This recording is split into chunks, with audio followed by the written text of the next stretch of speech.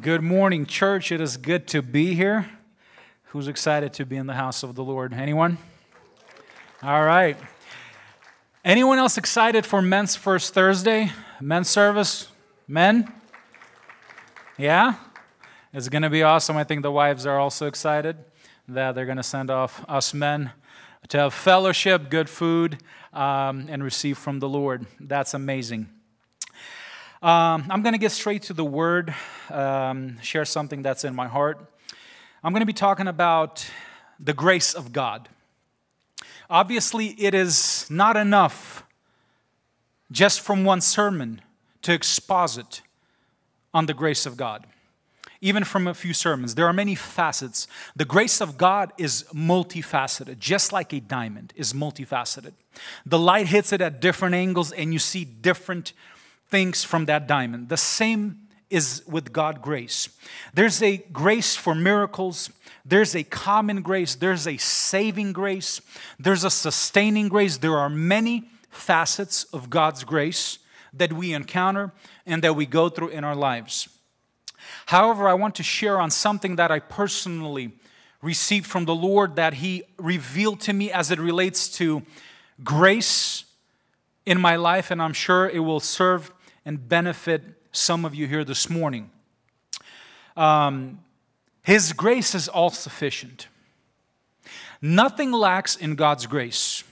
When He operates with grace in the life of a believer, there is nothing that is lacking. The type of grace I want to touch on this morning, I call it the in-between grace.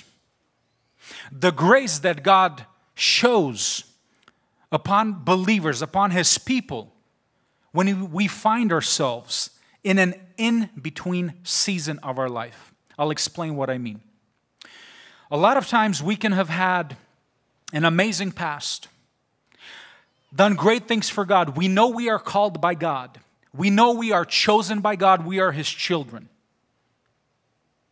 But yet we find ourselves in a season when everything starts to shift. Everything starts to give way. We feel uncertainty. We don't know what's happening. A lot of times we feel like giving up and throwing in the towel. Even though, like I said, we know God, we are in church. And for this season, what I'll continue sharing, there's a grace that God has for you and for me to carry us through it. In 1 Corinthians chapter 15, with verse 9, the Apostle Paul says the following: "For I am the least of all the apostles. In fact, I'm not even worthy to be called an apostle after the way I persecuted God's church." Apostle Paul, what do you mean that you are not even worthy? Aren't you the great apostle? Yes, I am. How can you say that you are not worthy? You were chosen to be an apostle. Why are you putting yourself down? I want to say that when the Bible speaks to us, the Apostle Paul didn't just put this phrase in there just to seem humble.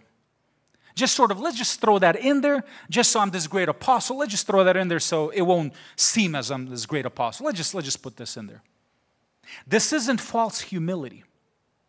This isn't something that's just thrown in there just so it can sort of shadow away from the fact that Paul was a great apostle. When the Apostle Paul says, I'm not even worthy, this is something that he's trying to deliver to us. These are not just words just to fill in the blank, just to fill in a sentence. And he goes on to say, but whatever I am now, it is all because God poured out His special favor on me. But whatever I am now, the Apostle Paul says, the big apostle, called by God, It is not me. It is the grace of God. It is, he says here, a special favor on me.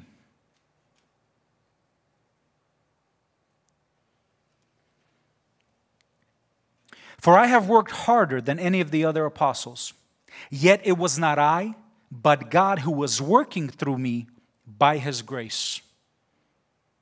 So when the Apostle Paul looks at his life and he says, where I am at right now, the apostle, called by God, serving, ministering to the churches,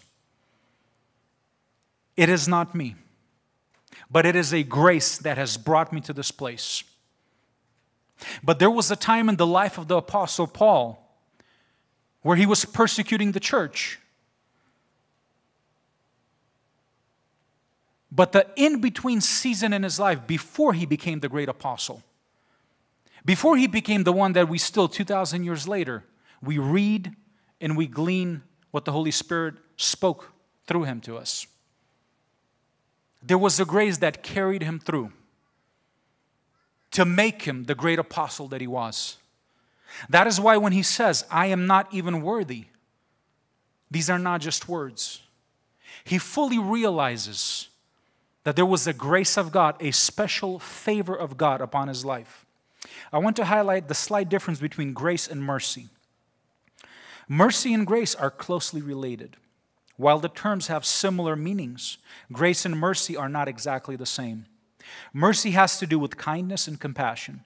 It is often spoken of in the context of God's not punishing us in our sin, in what our sins deserve.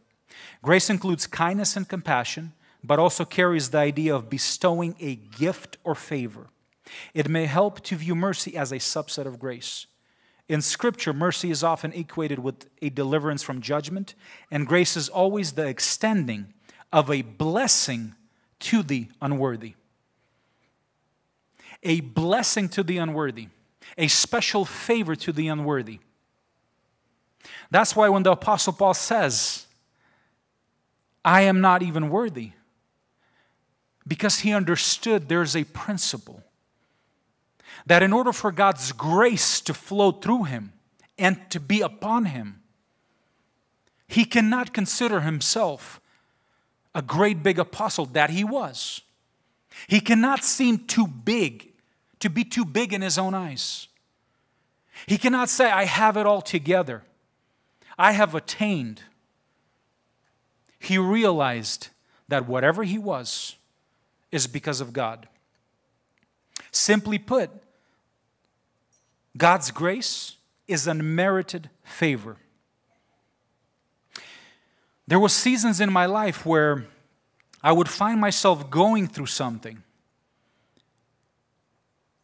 And I realized that I was weak. I might have even backslidden. There might have been situations arising. But at the same time, I always felt a glistening of hope. When I felt unworthy, when I felt like I let God down, when I felt I didn't have enough power to go on, there was something that was holding me and not allowing me to throw in the towel. It is the grace of God. In 1 Kings chapter 19, I want to read about Elijah, starting with verse 1. When Ahab got home, he told Jezebel everything Elijah had done, including the way he had killed the prophets of Baal. So Jezebel sent this message to Elijah, May the gods strike me and even kill me, if by this time tomorrow I have not killed you just as you killed them. Elijah was afraid and fled for his life. The great prophet Elijah, the great man of God, what do you mean that you are afraid? I dare say that in the life of a believer, no matter our walk with God, there will come seasons in our life where something happens, situations arise, where we are afraid. Yes, sometimes we won't voice it, we won't say it, but something happens. We had an amazing past with walking with the Lord. We've done great things with God, for God. But what is happening now?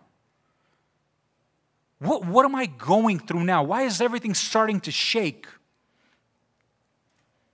He went to Beersheba, a town in Judah, and he left his servant there. Then he went on alone into the wilderness. Have you ever found yourself, you're living for God, you're saved, no question of your salvation. You're doing great things for God, you're serving God, your family is good, your business is good, health is good, finances are good, your accounts are looking good. And then something occurs, not because your salvation is lost, not because you've backslidden and left the church. No, you're in the church. But something occurs where you find yourself in this in-between season where everything was just great not too long ago. But I don't know what the future holds. I'm afraid. I don't know what's happening with my family, with my business, with my employment, with my relationships, with my kids, with my wife, with my husband, whatever it is. And we start to retract. We still come to church. We're still in church. We haven't left. But we find ourselves alone. Elijah, what do you mean? You're the great man of God. What are you afraid of? Why are you alone? No matter our walk with God, there will always be a season that we will go through. And it's for something. There is something in that season that God wants to teach us.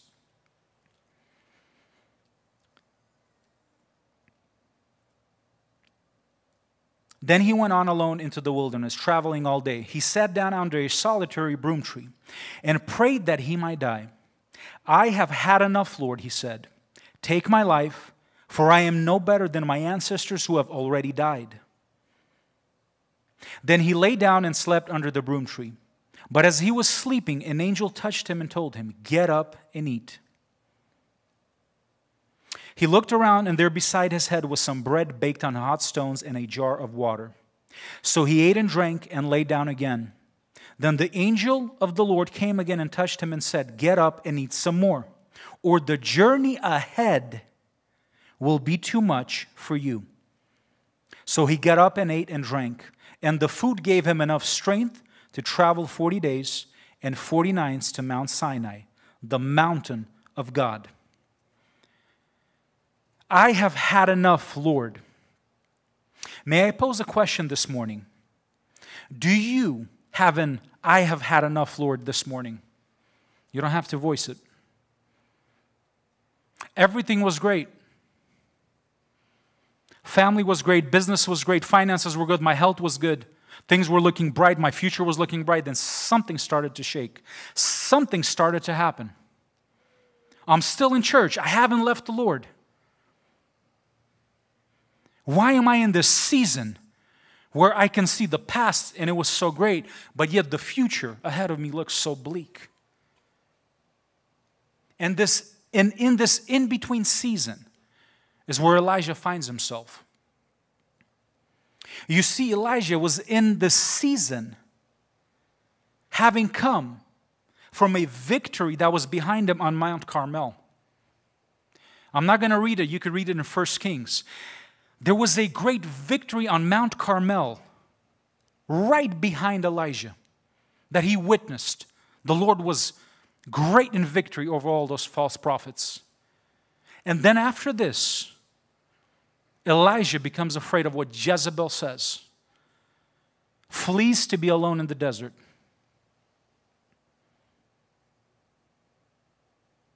Are you currently in an in-between season in your life? You're in church, you haven't left the Lord, you love the Lord. But you don't know what the future holds.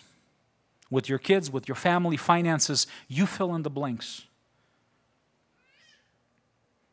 What happens in the in-between season of our life when we are weak, when we are weary, tired, sick, when our health gives way, our finance and stability give way, relationships fall apart, marriage ends, families fall apart, Am I preaching to anyone, or or am I the only one that has ever felt like this? Weak, tired. You don't know what's happening. You love God. You're in church. But yet there's something that's starting to shake you. And you're looking at it and saying, Lord, I've had enough. I don't know what to do. I don't know where to go from here. The past, what I just had, just right now, Lord, the victory on Mount Carmel. What's with me now? What does the future hold? I found myself in this season before. And I can probably tell I'll find myself in it again. It's not because we are bad Christians. It's not because we don't know the Lord. It is because in these seasons, God is trying to teach us something. He's trying to show us, just like the Apostle Paul said, I am not worthy. But he saw the working grace of God in his life. God is trying to show us that there is a grace and a special favor when your family should have fallen apart, when you should have died from that disease, when your kids should have been gone, locked up, whatever,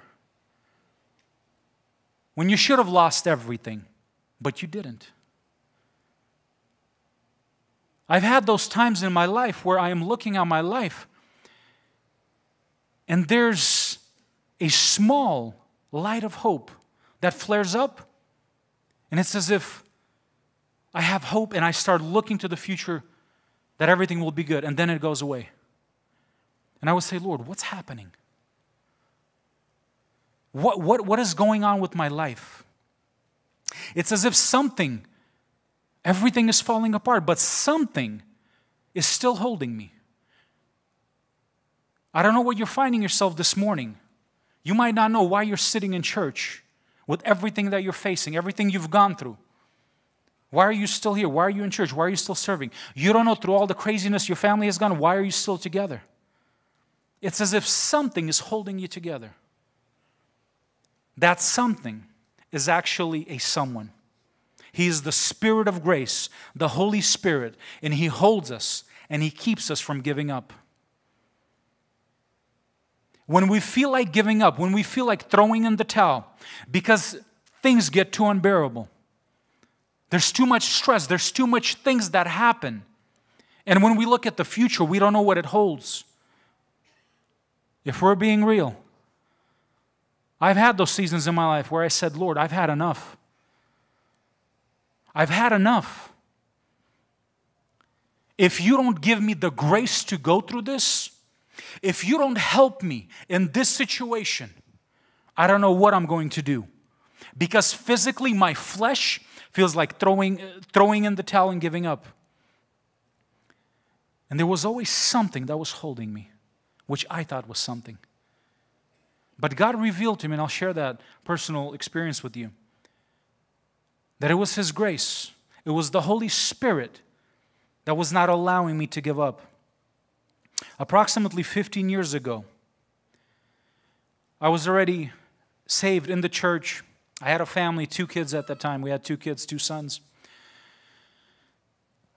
And I remember looking at my life, I felt so unworthy. I would sit in the pews, I would raise the hands, sing the songs, sing the words. I knew all the verses. But I would look at others and say, well, they're worthy, they're good. God, you're going to bless them, not me. And especially when things in certain areas of my life were not going well, I didn't know what the future held for me. I remember it was not just the day, it was not just something, it was not just an episode that occurred that allowed me to have a bad day. It was a season where I was in turmoil. And I was saying, Lord, I'm not worthy. If I'm not worthy, you're not going to bless me. Why do I feel like giving up? Why do I feel like things are going against me, but yet something is drawing me to you? Yet something is not allowing me to give up. And I remember I was going through the season of turmoil, and it was really affecting me. I'm like, Lord, I see you blessing others. I see other families being blessed, other husbands. I see they're so successful, they're so prosperous. And we're not talking just finances now. And I would see myself as less than. And I would say, Lord, what does the future hold for me? For my family, for my kids, for my finances? Am I going to have a good future? Or what I'm feeling and going through right now, this is my future. And I remember I was driving once, I called a person. This person was a person of God.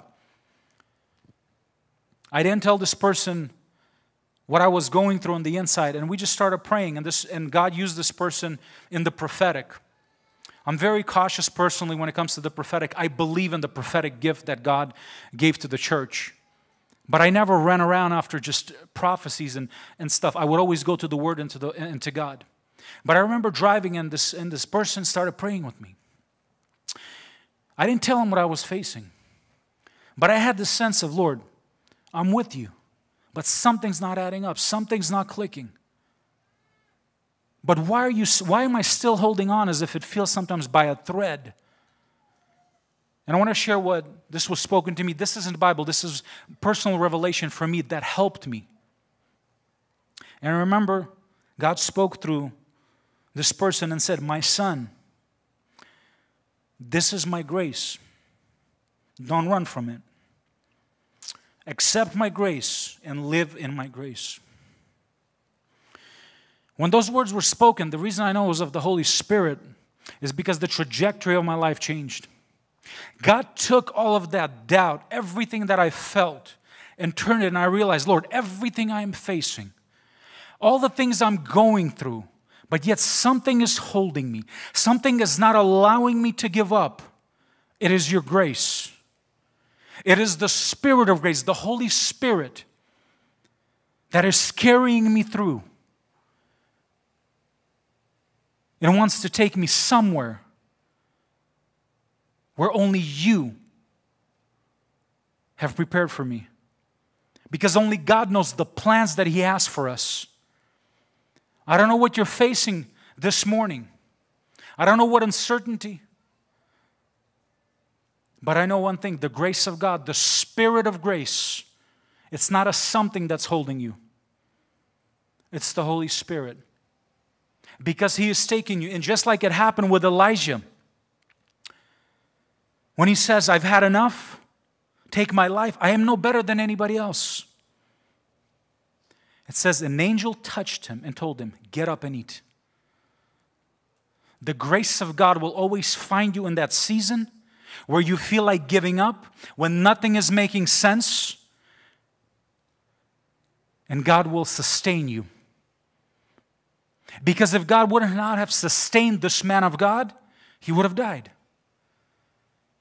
But God sustained him, carried him through. And he goes on to say, it says, so he got up and ate and drank, and the food gave him enough strength. The food gave him enough strength. You might be thinking, I barely have enough strength to go on. I don't know how another month is going to go by. I don't know how another week is going to go. Another year. That is the grace of God operating in your life. He's giving you enough strength to face and go through what you are going through. Why?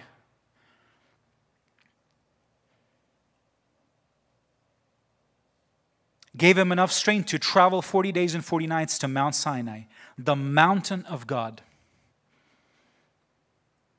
God always has a destination to take us somewhere. When He brought Elijah to the mountain of God, He gave Elijah guidance and instructions on what he was to do. He told him to anoint Elisha, after him. So in this season, on the heels of having a great victory on Mount Carmel, finding himself in the season where nothing's making sense, I've had enough. Grace sustains him. And says, you have a way to go to the mountain of God. Your situation that you're facing, with your family, kids, business, finances, health, whatever it is, there is a destination that God wants to take you. He wants to bring you to His mountain so He can give you guidance and instructions, not to harm you, not to destroy you, but to prosper you and to bless you.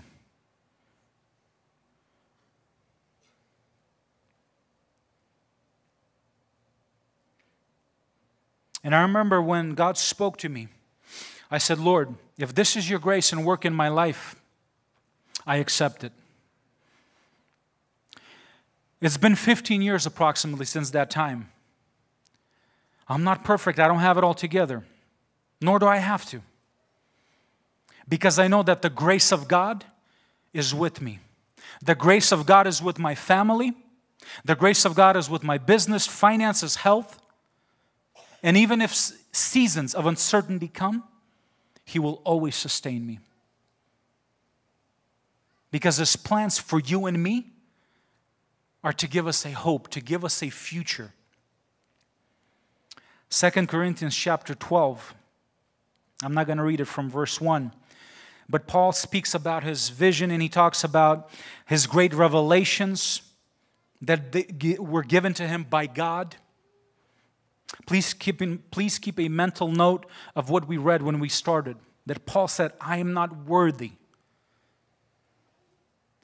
And in verse 7 it says, therefore, in order to keep me from becoming conceited, I was given a thorn in my flesh. I'm not going to get into theological debates about the thorn in the flesh. There are many avenues. That's not what we're talking about this morning. I want to focus on something else, on the grace of God. And the Apostle Paul says, in order to keep me from being conceited, puffed up, to think that I am better, that I am so eloquently spoken, that I am so well versed, I am so mightily used, I was given a thorn in my flesh.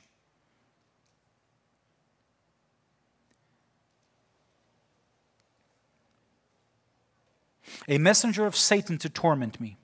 3 times I pleaded with the Lord to take it away from me.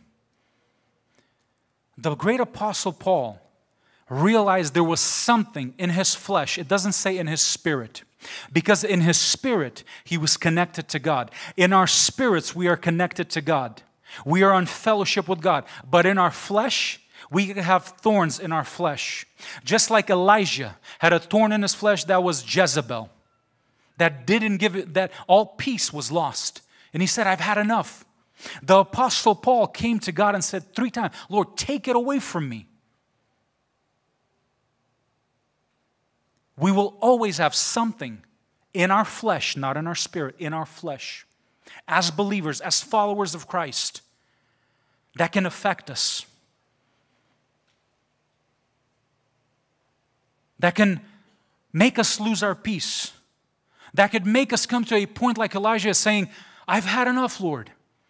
This situation, this thorn in my flesh, whatever it is, for somebody it might be with your children, with your spouse, your family's falling apart. You don't know if your family's going to be held together for the next season or the next year. You don't know if your business is going to make it. You don't know anything. You don't know if your finances are going to sustain you. And this thorn in the flesh is bothering you. And all you're doing is you're praying, Lord, take it away, just like the Apostle Paul did. And believe me, I'm not judging you. I've had those moments where I would spend seasons fasting, praying, Lord, may this cup be past me, go past me. Take it away. But look at what God says. But He said to me, my grace is sufficient for you, for my power is made perfect in weakness. In order for God's grace to be sufficient in your life, for God's grace to flow and operate, He does not need to take out the thorn from your flesh. The thorn in your flesh, the situation you and I might be facing and going through, does not stop God from operating in our life. That's what trips us up. We think if God's grace is operating, everything should be good. There should be no problems. There should be no issues with my family, with my kids, with anything else. But that's not the case. After the Apostle Paul, the great Apostle Paul, asked 3 times for it to be gone, it really bothered him. But God said, my grace is sufficient. You can walk around with the thorn in your flesh, and my grace is sufficient for you. For my power is made perfect in weakness. And he goes on to say, therefore I will boast all the more gladly about my weaknesses, so that Christ's power may rest on me. How we want God's power to rest on us and our families and our kids. We want the power of God. But we think when we have the power of God resting on me, I'm just going to command all problems left and right to flee. They're going to leave, all disease, everything, sickness, everything's going to be gone. But that's not what Apostle Paul says. He said, I pleaded 3 times, take this away from me. I'm an apostle. I'm serving, I'm ministering. Why is this thorn in my flesh? And he says, my grace is sufficient. And when you think you are weak, when you think that everything is going wrong, when you rely on me, when you turn to me, that is when my grace flows through you, and that is when my power is upon you. That is why, for Christ's sake, I delight in weaknesses, in insults, in hardships, in persecutions, in difficulties. For when I am weak, I am strong. His grace makes us strong and gives us endurance to keep going and not give up. That is why in 1 Corinthians, the Apostle Paul says, I am not even worthy to be called an apostle. Yet, it was not I, but God who was working through me by His grace.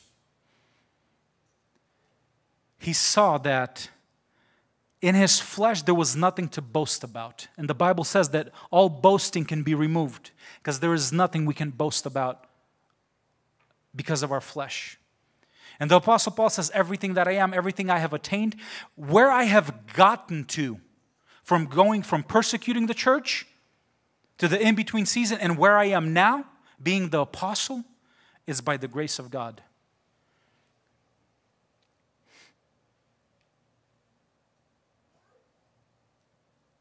Before we go into prayer, I want to leave us with a few more passages and thoughts.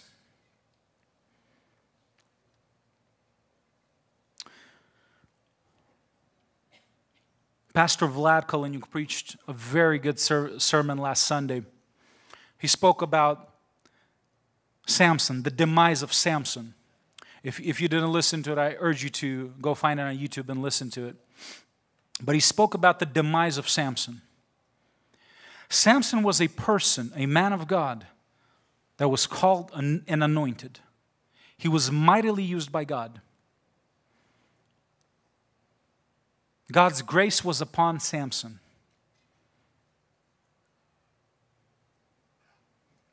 But something occurred, and I'm not going to go into that because Pastor Vlad shared about the demise and what happens when the grace that God pours out on an individual, when that grace is not accepted, when the correction of the Holy Spirit is not accepted. In James chapter 4, verse 6, if we could please rise to our feet.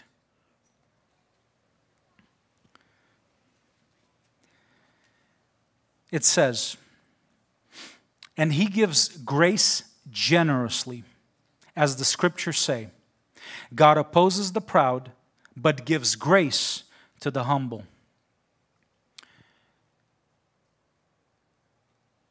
Pride came into Samson's life. Well, as he was being used by God, as the power of God rested on him and he was being used by God,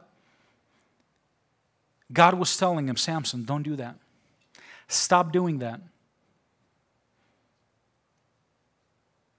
But the pride in Samson's life made God oppose him. There comes a point, and this is where Pastor Vlad's sermon can take over, that if we oppose what God is doing, the grace that He's attempting to let into our life, something else occurs. But it says, and He gives grace generously. God is eager to give you grace generously for the area that you need. When we ask of Him. But He gives grace to the humble. That is why I'll wrap up with the same verse I started. When the Apostle Paul says, for I am the least of all the apostles, In fact, I am not even worthy to be called an apostle after the way I persecuted God's church. But whatever I am now, it is all because God poured out His special favor on me, and not without results. For I have worked harder than any of the other apostles, yet it was not I, but God who was working through me by His grace. When we come to God in humility, and humility is not putting ourselves down. Humility is not when we think we're not worthy of Him. Humility is to say, Lord, even if I can't be the great apostle, I am nothing without You. What I am today, just like Apostle Paul said, is by Your grace. When the situation you are dealing with, when you stop relying on the connections you have, the finances, whatever it is, and you say, Lord, in order for me to overcome this, in order for me to get to a place that You want me to be, where You want my family to be, I need Your grace. Please give me the grace. I have prayed this prayer many times, and I continue to pray it. When I face situations, I say, Lord, give me the grace for this area of my life. I cannot do this on my own. I refuse to rely just on flesh. I refuse to rely on doctors. I refuse to rely on connections, and God can use all of that. But when we keep in mind that it was His grace, the connection that helped me get through the season, it was His grace. The health disease or sickness that I was facing, or my wife or my kids were facing, that we got through, yes, it was thanks to doctors, but it was His grace. When we acknowledge Him, that is humility. And God says He pours it out generously. I don't know what you might be facing, but as we go into prayer, maybe you're in that season where you don't know why you're holding on. You don't know why you've been holding on. You don't know why you're in church even this Sunday. Because things are bad. Things are not going well. And you don't know what's holding you. That's the Spirit of God. The Holy Spirit is holding you. That's the Spirit of grace. That is a sustaining grace for your in-between season. He is carrying you through. And you need to acknowledge that.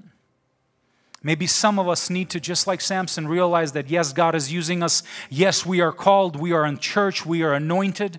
But there are certain areas that God is drawing His attention to and saying, son, daughter, you need to stop. My grace is with you. Yes, I'm with you. I'm not punishing you. But you need to stop. I know one thing.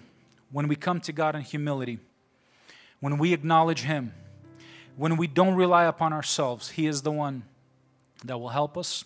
He will carry us through. He will give grace for you to deal with your children. He will give grace for your marriage to start being restored. He will give grace for your business, your finances. His grace is sufficient. Let us pray. Father, we come before You. We thank You that Your grace is sufficient. And alongside Apostle Paul, Lord, we want to say, I am not even worthy to be called what I am. I am not even worthy to be where I am right now. But it is because of Your grace that I am here. It is because of Your grace my family has not fallen apart. It is because of Your grace I am still alive. It is because of Your grace my business is still going. It is because of Your grace these relationships are coming back together. Lord, help us. I pray for my brothers and sisters who might be just like Elijah, facing that season where they're saying, Lord, I've had enough. I can't go on. I don't have strength. I pray that Your sustaining grace would cover them, and that they would go to the mountain of God, where they will receive instructions and guidance from You on what to do in the next season or what steps to take in their life, with their family, with their business, with their relationships, with their children, with their spouse. Father, I thank You that You are for us. Your grace sustains us, even in the seasons where we backslide, even in the seasons when we don't know what is happening. We don't know why we even come to church. We don't know why we have strength to go on. Your grace is with us. It is Your grace. It is the Holy Spirit who is with us. It is the Holy Spirit who is guiding us. It is the Holy Spirit who is saying, don't give up. I thank you for the grace. Lord, I pray for those who might not even have noticed that they're alive today. Where they're at today is because of your grace, that they may see it and acknowledge it. Lord, we are in need of your grace even when we are used by you. When we are in church, when everything is going good, but you're saying, son, daughter, correct this area in your life. Lord, we come before you. I come before you. I accept your correction because I want your grace to flow through me. I want your grace to sustain me. I want your power to rest upon me. Lord, help us to be humble before you, because you give grace to the humble and you give it generously. Lord, I thank you that you have upheld us, you are upholding us, and you will continue to do so, because we are your children. We are called according to your purpose. We are saved by you. We are sanctified, sealed with the promise of the Holy Spirit, who will never leave us or forsake us. Lord, I thank you for your word. I thank you for your grace, that it sustains us and leads us. And all of God's people said, amen. Amen. You guys have a good rest of your afternoon and enjoy it with your families. Thank you.